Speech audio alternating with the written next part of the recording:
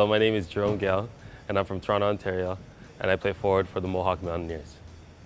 My journey to get to the championships was I started playing basketball at the age of 5. My uncle put the ball in my hand, started playing at elementary school, then on throughout high school, and then made myself here to Mohawk College. I actually started playing guard. Allen Iverson was my favorite player, and as I started getting taller, I grew into the forward position. So the one piece of advice that I would give a young upcoming athlete would be follow your dream, continue to work hard, and as I said, one of my favorite quotes is hard work beats talent when hard work fails to work hard. So my name is Jerome Gayle, and this is my road to the championships. Watch the Mountaineers make history in March at the David Braley Athletic Center.